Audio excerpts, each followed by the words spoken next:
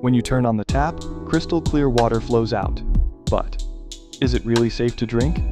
In many countries, yes. Tap water is filtered and disinfected. But even then, it might contain tiny amounts of chlorine, lead, microplastics, or even PFAS, forever chemicals found in industrial waste. And in other places, tap water can carry bacteria, heavy metals, or pesticides straight into your body. You can't see them, but your body feels them over time.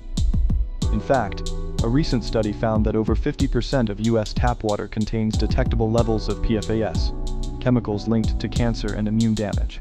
But don't panic. Using a certified water filter can remove most harmful substances. Or boil it. Simple science, big impact. So, is tap water safe? That depends where you live and what you do with it. Stay smart, stay curious.